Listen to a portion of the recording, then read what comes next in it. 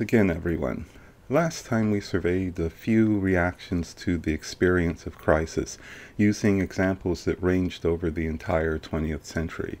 And taken as a whole, Bernstein would say there are examples of Charles Ives, Norris, Williams, Joyce, Ellison, Webern, and perhaps we should have also mentioned that the monthly journal of the NAACP, edited by W.E.B. Du Bois and founded in 1910, continues to be titled The Crisis. All of these, according to Bernstein, mark a general crisis in ambiguity, to use his term, where the structures of the past have collapsed or are collapsing and have not been replaced by any coherent ideological apparatus. Something had happened that all of these voices, in many ways so very different from each other, were reacting to. This can be mentioned alongside Michel Foucault and Gilles Deleuze's discussion of how regimes of sovereign power associated with feudalism gave way to disciplinary societies associated with industrialism and the bourgeoisie, and which are now being transformed into what they called societies of control, associated with networks, codes, surveillance, the postmodern, etc. You're no doubt familiar with one of the most famous markers of the collapse of the feudal sovereignty regime and the rise of the disciplinary society of enlightenment, but let's remind ourselves of it now.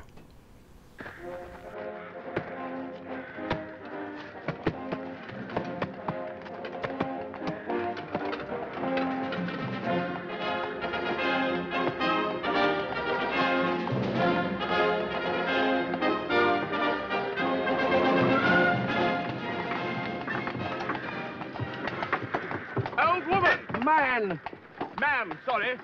What knight lives in that castle over there? I'm 37. What? I'm 37. I'm not old. Well, I can't just call you man. You could say Dennis.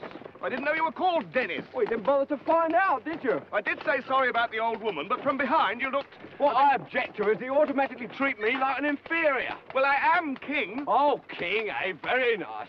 And how'd you get that, eh? By exploiting the workers. By hanging on to outdated imperialist dogma which perpetuates the economic and social differences in our society. If there's ever going to be any progress... Dennis, there's some lovely filth down here.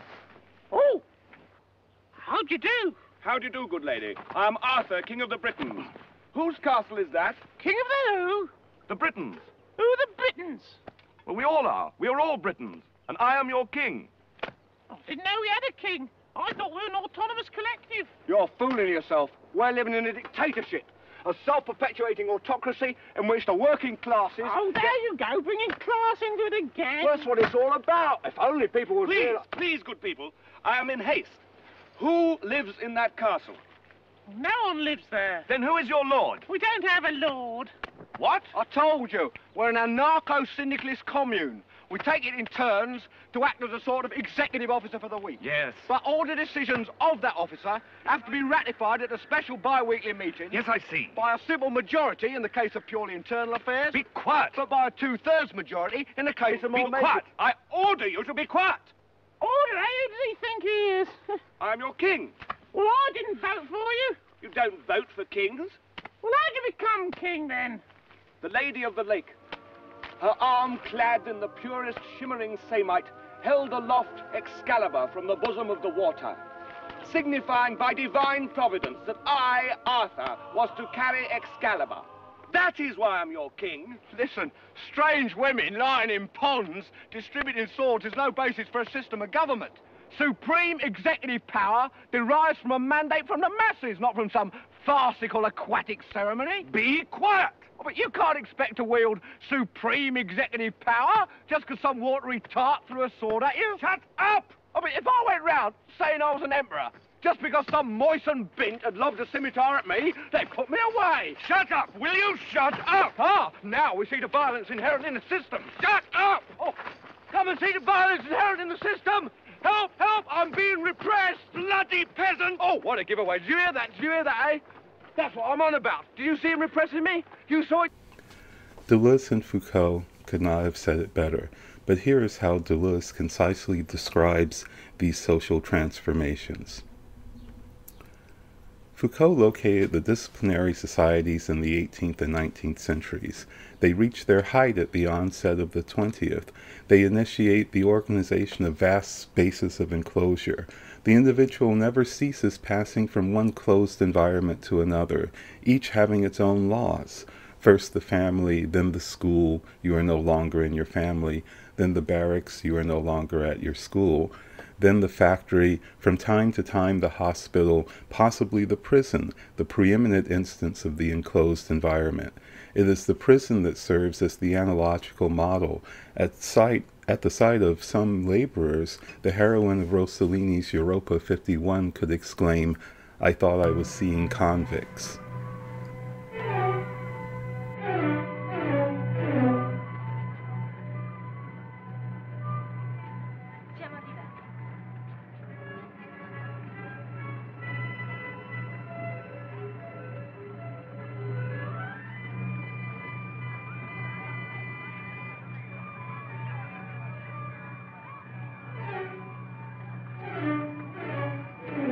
Abita qui la famiglia Galli? Si accomodi. Li ho accompagnati io. Avanti. Galli, guardi un po', c'è una persona... Per lei. Permesso? Lei, signore, buongiorno. Ho portato quella roba. Oh, Gesù ti ringrazio. Tenga.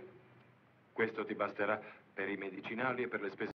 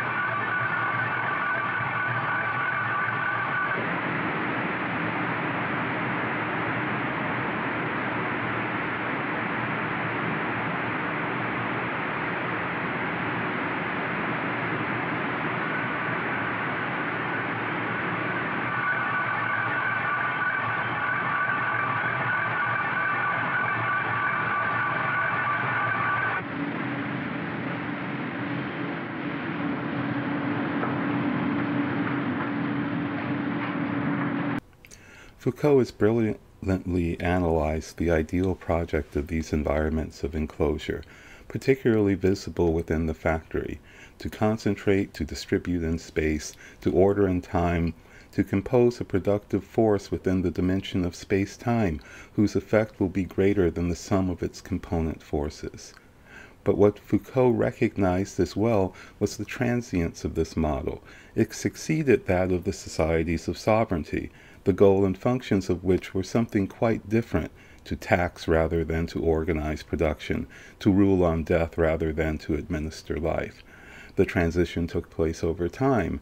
In their turn, the disciplines underwent a crisis to the benefit of new forces that were gradually instituted and which accelerated after World War II. A disciplinary society was what we already no longer were and what we had ceased to be. Elsewhere, he and others will make the point that it was Kafka who represented the breakdown of the disciplinary society and the coming of new forms of social control in his works The Trial and The Penal Colony in particular. But others were notable in this regard, including Jorge Luis Borges and William S. Burroughs.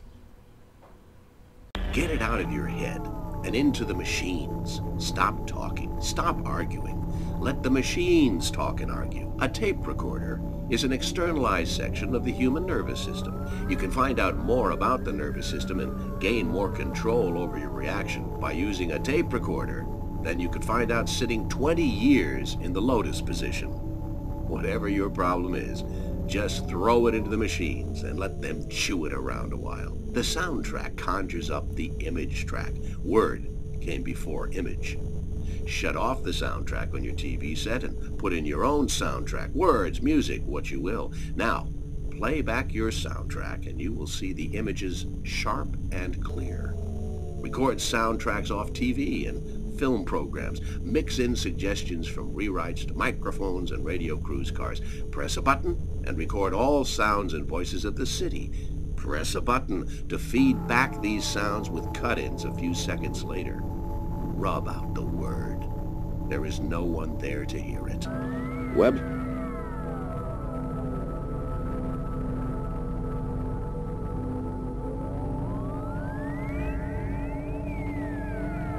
The vacant courage to let all messages in and out. To the mountain wind, loud and clear now. Through faulty human equipment hustling myself. Your stale overcoat not taking any dirty pictures. Twisting hole in everybody. Spilling out limestone, John Hamburger, Mary, Jackie, Blue Note. Had enough movies. No good, no bueno. By now, you will have an insight into the control machine and how it operates. How newspapers speak news. You will hear the disembodied voice, which speaks through any newspaper on lines of association and juxtaposition. The mechanism has no voice of its own, and can talk indirectly only through the words of others. Speaking through comic strips, news items, advertisements, talking above all through names and numbers. Numbers are repetition, and repetition is what produces events. Dead fingers talk. With his last smooch, nickel, Burroughs sneaked off to the payphone and called the law of all the cheap, lousy tricks, Burroughs, to call the law on your old friends. Despite the declaration of a general social crisis, or at least a series of general crises that signal the demolition of bourgeois morality and social structures, of Enlightenment notions of progress, of reason, and its accompanying bourgeois norms, despite all of these upheavals, Bernstein finds something solid and universal to hold on to, and that is the connection between music and language as uniquely human modes of expression. A key to Bernstein's interpretation of Ives and the very notion of crisis is, in his view, that music, like language, is natural and expressive of something that is universally and uniquely human, despite what may seem like an infinite variety of musical sound. Bernstein explicitly links language and music as two aspects of the same phenomenon, and he derives this not only from his own immersion into music, but also from Noam Chomsky's theory of generative transformational grammar, especially the concepts of creativity and deep structures that Bernstein pulls from it. Sadly, Chomsky is not well known to many, despite his being perhaps the foremost American intellectual of the late 20th century. Chomsky's early work, Syntactic Structures, fundamentally changed the field of linguistics, bringing about what was actually referred to as the Chomskyan revolution in linguistics. Perhaps paradoxically, his lack of coverage in the American media is the result of his being a public intellectual, a media and U.S. foreign policy critic, and an anarcho-syndicalist. I'll put some links to more information about Chomsky in the bibliography, including the documentary Manufacturing Consent, a production on Chomsky's life and work underwritten by the Canadian government. It opens with the filmmaker juxtaposing clips of Chomsky receiving all of the major international scientific awards with person-on-the-street interviews where he asks the question, do you know who Noam Chomsky is? And no one does. But Bernstein wants to draw from Chomsky's linguistics work as evidence of a general quality of expressiveness that belongs, he says, only to music and language. We can sum up Chomsky's generative transformational grammar very briefly. A small set of structures in the human brain itself produce rules of language that are almost infinitely variable, generating transformations while remaining within the rules of grammar and syntax. It is because of this uniquely human capacity for language, Chomsky argues, that a sentence such as colorless green ideas sleep furiously is both completely expressive, that is meaningful or creative, but also nonsense. So from a simple set of rules that we are hardwired for, we can generate a near infinite variety of languages. Now, if the capacity for language is universal in humans, then, by the way, we can see how, for Chomsky, language operates politically as well. Language itself indicates that ideologies of supremacy of nation and race are nonsense. Language and music are the two things that make us human, and this is crucial for Bernstein in arguing that music can express the uniquely human crisis of the 20th century, which many now would say, if nothing else, is a crisis of humanism and in what it means to be human. Chomsky himself has always argued that language is uniquely human, that other species do not have a language because it is something shaped in the unique brains of our species. However, let me just say that for the most part, aside from some disputes, we now understand that music and language are not at all unique to humans. It's only that we humans get to define what language and music are and are not. Chomsky grounds his views in Descartes and rationalism, in the philosophy of the Enlightenment, but not in its natural history. Darwin himself, coming out of that natural history tradition, argued that music is in fact natural to many animals, and that for humans, music came before language. And we'll address this issue in the third part of the lecture when I turn to the critique of what I've been saying here. So as Bernstein himself says, Ives' Unanswered Question is not a metaphysical one of the perennial question of existence, but about the centrality of music at a time when music is expressive of the long crisis of the 20th century. Linking language to music, to being human, and to changes in human society gives Bernstein a canvas on which to sketch the ways in which music is expressive of those social transformations.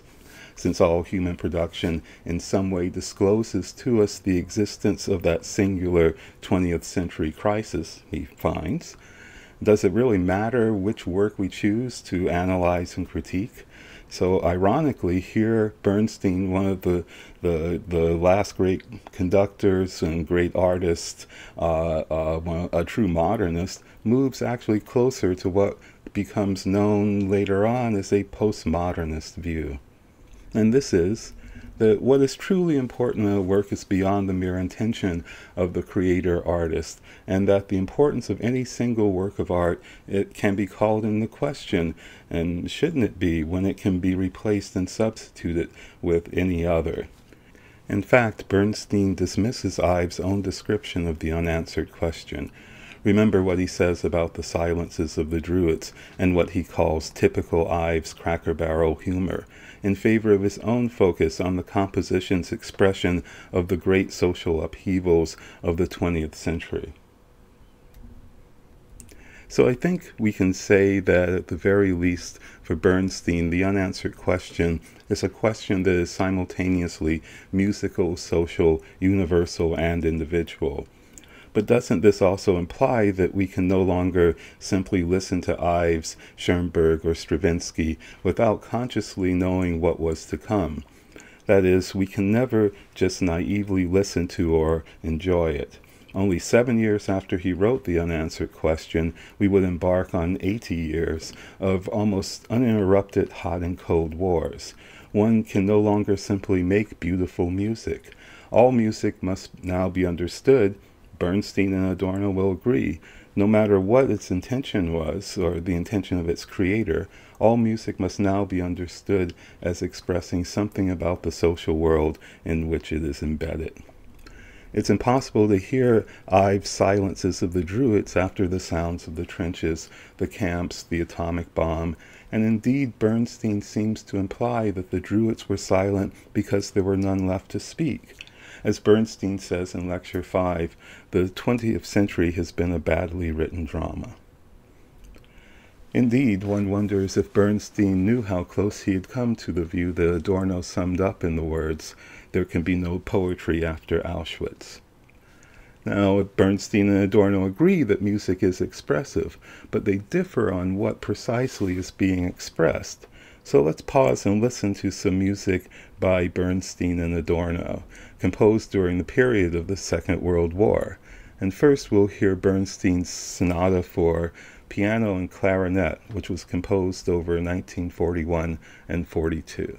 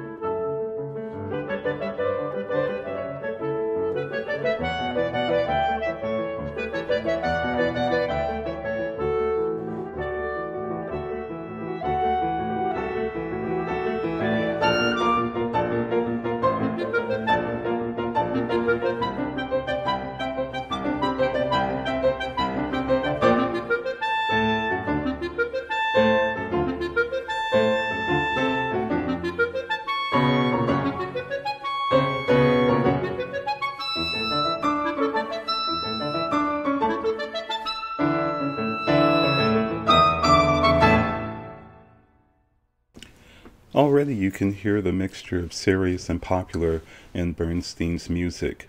For Bernstein, expression is a natural result of human existence, and this expression of universal feeling discloses to us the presence of the deep structures that unite us all as humans. And for Bernstein, and for Stravinsky for that matter, primitivism expressed this deep relation to nature, as we can see from the title of Bernstein's final lecture, which stands as his answer to Ives' question, and it's titled Music of the Earth. So now let's hear this invocation of the primitive in the first section of the Rite of Spring, which is similarly titled Adoration of the Earth.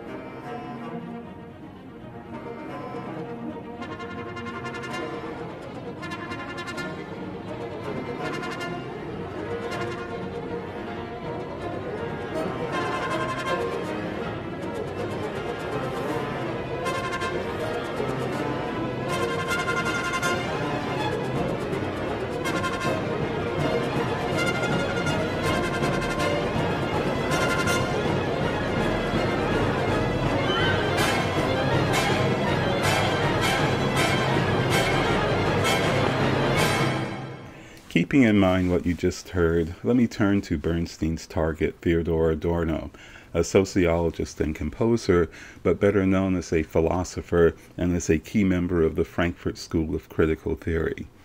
In contrast to Bernstein's naive naturalism, Adorno argues that music expresses the structures of social relations, which are always relations of power and authority. If music expresses anything, it is that, along with taste, style, fashion, and popular culture, it expresses the everyday existence of the mechanisms of domination and authority that structures contemporary social relations. Crisis now takes on a different and more subtle meaning. Adorno proposes that the critical social analysis of music is the place to carry out fundamental sociological investigations into theory, domination, consumerism, and culture. He says this in the essay, The Problem of a New Type of Human Being. This essay dates from 1941, but has only been recently published for the first time in a collection titled The Current of Music. And current in the title refers to the flows and directions of music, but also to the electrical current that's powering the devices through which we listen to music now. So, the fact that music is still unexplored territory means that one finds far fewer rigid views here than in other fields, and that there are far fewer obstacles in the form of cliches to impede the posing of questions. Music is especially qualified as an especially good point of entry to do this because it shares fundamental characteristics with language, and like language is clearly dominated by monopolistic centers, while at the same time, unlike language, it is not directly connected to the world of objects. However, the influence of this object world is palpable in all elements of musical language and its reception. Music truly is, to cite Schopenhauer's aesthetics, the world once again, but a model that can be used to study the defining characteristics of reality without having to discuss directly the content of that reality. As an aside, Walter Benjamin and Adorno carried on an important and lengthy dialogue on popular culture, revolution, and crisis. I chose to use the construct of Bernstein versus Adorno rather than Benjamin versus Adorno, because Benjamin and Adorno often talk past each other due to the importance of music and sound in Adorno's work versus its literal absence in the works of Benjamin. Benjamin writes to Adorno upon the death of Alban Berg. You know that when we talked about music, a field that is otherwise quite removed from my sphere of interest, it was only when his work was the subject of conversation that we reached the same intensity as when we discussed subjects in other fields. Specifically, you will no doubt still remember our conversation after the Wojciech performance, which is a very famous performance which I might mention again later on. Now, Benjamin, from his messianic Marxism to his friendship with Paul Klee and ownership of Klee's New Angel, to his radio show Enlightenment for Children, Benjamin was always concerned with the meaning of the crisis and what he saw as the coming revolutionary transformation of bourgeois social relations. For example, Benjamin delivered the equivalent of Bernstein's Young People's Concerts via some 30 broadcasts on German radio from 1929 to 1932. The topics covered ancient and modern natural disasters and crises, from the eruption of Vesuvius that buried Pompeii and Herculaneum to the Great Lisbon earthquake, which Voltaire writes about, in his Candide, to the massive flooding on the Mississippi in the U.S. that had occurred only a couple of years before his broadcast. Let's give Adorno a little equal time and hear 3 pieces by him.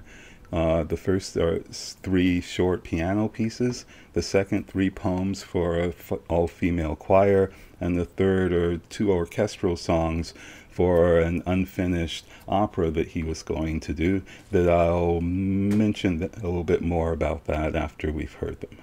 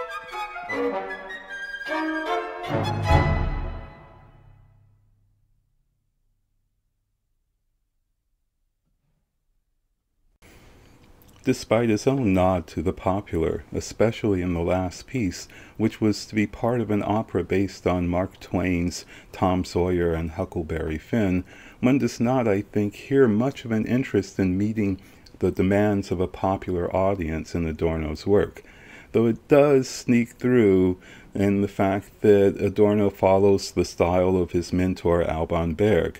One can actually hear echoes of Berg's Lulu in those last pieces of Adorno's orchestral songs. Now again, let's keep in mind what we just heard while we consider Adorno's views on music as natural. Is music at all natural for Adorno? Well, yes and no. It depends on how we think about what is natural and how we think about nature. It is certainly true that for Adorno, music, especially popular music, is not natural or expressive of nature. One might say that at best it is merely an ideological expression of our relationship to nature. I shouldn't say merely, it's an important ideological expression of our relationship to nature. So although it does connect human beings to natural aspects of themselves, it does so only to exploit those natural biological aspects of humans, or to provide our minds and bodies with relaxation and recreation so that we can be reproduced and return to work the next day. Music cannot be expressive of nature because that nature no longer exists. For Adorno, that former nature has been transformed, appropriated, and dominated by humans. You may know the phrase, like second nature. Well, Adorno takes that phrase actually quite seriously. Nature is now really second nature, indistinguishable and unimaginable apart from its domination by human social production. Any aspects of ourselves that are natural, the very aspects that Bernstein appeals to, are no less dominated than the nature we still think of as out there. For music expresses, or if music expresses a relation to nature, it is in fact expressing our relation to this second nature that is characterized by authority and domination and not freedom and choice. Perhaps we can hear this negative dialectical drift in and out come into view in a piece that Bernstein does not mention by Charles Ives, but which is a very interesting one, called On the Antipodes, a short song by him.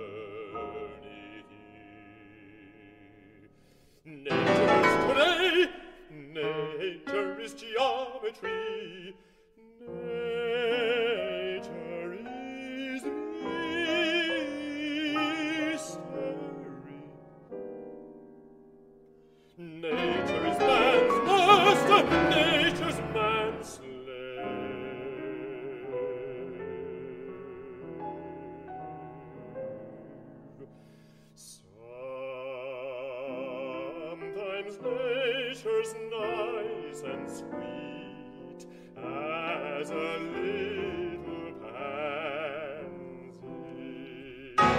And sometimes it ain't. Nature is man's enemy. Nature is man's friend. Nature shows us part of life. Nature shows us all the grave.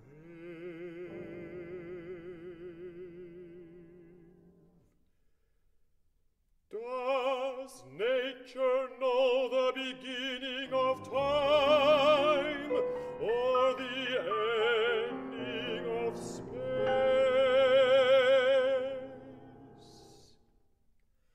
Man, we ask you, is nature nothing but atomic cosmic cycles around the perennial antibodies?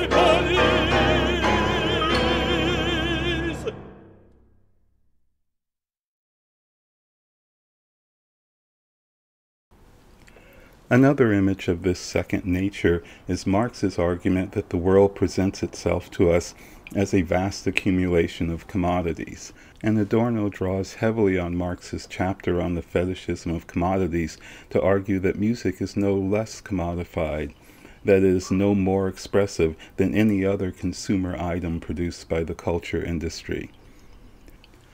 This leads Adorno to take a very dismissive attitude towards the kind of popularization that Bernstein promoted through much of his work, and even the popular, socially meaningful music such as anti-war music that Bernstein embraced.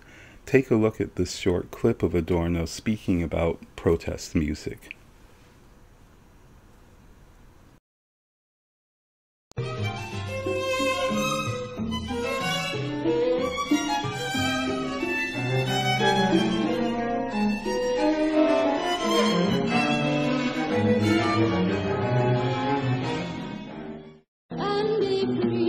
Ich glaube allerdings, dass Versuche, politischen Protest mit der Popular Music, also mit der Unterhaltungsmusik, zusammenzubringen, deshalb zum Scheitern verurteilt sind, weil die ganze Sphäre der Unterhaltungsmusik, auch wo sie irgendwie modernistisch sich aufputzt, so mit dem wahren Charakter, mit dem Amüsement, mit dem Schielen nach dem Konsum verbunden ist, dass also Versuche, dem eine veränderte Funktion zu geben, ganz äußerlich bleiben. Und ich muss sagen, wenn also dann irgendjemand sich hinstellt und auf eine im Grunde doch schnulzenhafte Musik dann irgendwelche Dinge darüber singt, dass Vietnam nicht zu ertragen sei, dann finde ich, dass gerade dieser Song nicht zu ertragen ist, weil er, indem er das Entsetzliche noch irgendwie konsumierbar macht, schließlich auch daraus noch etwas wie Konsumqualitäten herauspresst. Therefore, the idea that music expresses something other than social relations, that some music is authentic and others not, is absurd. The demand for authenticity or relevance is a demand for conformity that is regulated and imposed from both within and without. Even before the protest music of the 1960s emerged, Adorno had written that whoever says culture also says administration. The polemical and useless, namely the products of the culture industry. You let culture drive around in a kind of gypsy caravan, but this gypsy caravan moves in the midst of a monstrous hall. There are no hiding places. Culture has long become questionable, as it has become nothing more than the coagulated content of the educational privilege. In other words, a managed appendix integrated into the production process. One hears echoes of this view in John Schaefer's remarks when WNYC here in New York threatened to cancel his long-running show New Sounds. Marginalization of the arts, with the big depressing news we're facing, is the exact opposite of what this culture needs. When what we listen to is all based on algorithms, you're fed things that will already fit your taste. The domination and intensification of consumer society, what Adorno calls the culture industry, continues relentlessly until it pervades every aspect of life. This means for Adorno that even the radicalism of musical atonality could not escape in the end the process of commodification. It even becomes kind of degraded form of pure dissonance, the norm of horror film soundtracks. Bernstein and Adorno converge on the importance of Stravinsky's nod to popular music, especially jazz. For Bernstein, though, this was to be applauded, while Adorno saw Stravinsky as embracing the culture industry, which he did not try to resist as Adorno thinks Schoenberg did, or at least Schoenberg did until late in his life when Schoenberg, quote-unquote, wanted to be heard by wider publics, the kinds of publics that Kurt Weill and Stravinsky himself were commanding at the time. But Adorno and Bernstein converge in another important way. They both believe that music is expressive of social life, but here again they diverge almost immediately. If Bernstein is right about Ives, that he is asking a question about not only the direction of music, but also of a civilization on the brink of a catastrophic world war, then it holds equally true that Stravinsky's right of spring expresses the coming crisis, with its industrialization of killing that only civilized people, and certainly not any primitives, can dream of. Here's Adorno on Stravinsky's Rite of Spring. Rite of Spring makes the subject of the work a human sacrifice, that of the principal dancer, a sacrifice which the music not so much interprets as ritualistically accompanies. The rite consists of rigid and convulsive blows and shocks that reproduce the machines and technocratic domination that we see also in Fritz Lang's Metropolis. His percussive effects are no less than assassination attempts, echoes of archaic war drums, blows of the sort that sacrificial victims and slaves have to endure.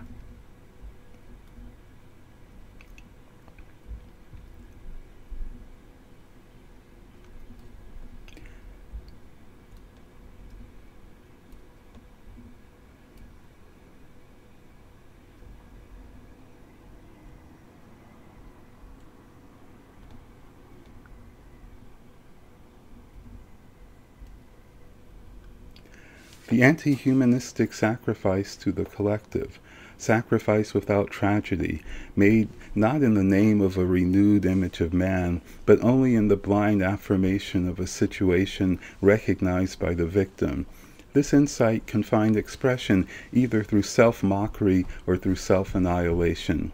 Speaking of the prehistoric youth generation of the right, Cocteau stated in somewhat condescending but well-intentioned tones of enlightenment, these credulous men imagine that the sacrifice of a young girl, chosen above all others, is absolutely essential to the rebirth of spring. So for Adorno, Stravinsky's Rite of Spring and its primitivism show, like the paintings of Emil Nolde, that this naive primitivism is not so naive and harmless as we might pretend it is, nor is it really any type of threat to the bourgeois social order. Like Nolde's paintings, Stravinsky represents nature in terms of the primitive and the savage. For Adorno, it does not express the freedom or the so-called back-to-nature ideology that it claims. Adorno argues that this is not nature, but really the expression of that second nature, with the pleasures and desires, brutality and domination that we find in the Marquis de Sade's Justine or in William Blake's Dark Satanic Mills.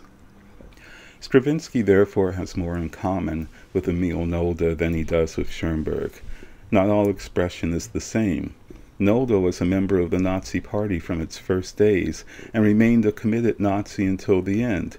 His work was still banned because of its primitivism and its expressionism, which were, according to the Nazi authorities, degenerate. They actually put a guard outside his studio so he could not paint, so he only did watercolors in the last part of his life. A similar and significant contrast can be drawn between Stravinsky's Right and Alban Berg's opera Lulu.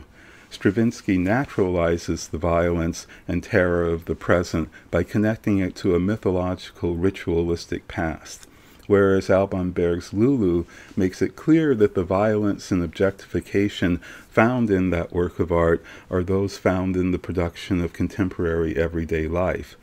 Lulu describes social life without naturalizing it. I will let Adorno have the last word on what he sees as the contrasts to be drawn between the two. To intellectual reflection, to taste that considers itself able to judge the matter from above, Stravinsky's Renard may well seem a more suitable treatment of Wunderkind's Lulu than does Berg's music. The musician knows, however, how far superior Berg's work is to Stravinsky's, and in its favor it willingly sacrifices the sovereignty of the aesthetic standpoint. Artistic experience is born out of such conflicts. Sensual satisfaction, punished at various times by an ascetic authoritarianism, has historically become directly antagonistic to art. Mellifluous sounds, harmonious colors, and suaveness have become kitsch and trademarks of the culture industry. The sensual appeal of art continues to be legitimate only when, as in Berg's Lulu or in the work of André Masson, it is the bearer or a function of the content rather than an end in itself. The question is whether the crisis or crises of the 20th and 21st centuries will become normalized and naturalized, or be resolved through social reform, or through the type of catastrophe of a revolt of nature that Horkheimer talked about. Ives's Silences of the Druids could be the silences of extinction documented by Bernie Krause and his comrades. So alright, that's enough for now. We'll be back next time to discuss a critique of the original version of these notes, as well as the critiques and your comments that you've sent along to me. And as they used to say back in South Carolina, we'll see each other again if the sun comes up and the creek don't rise.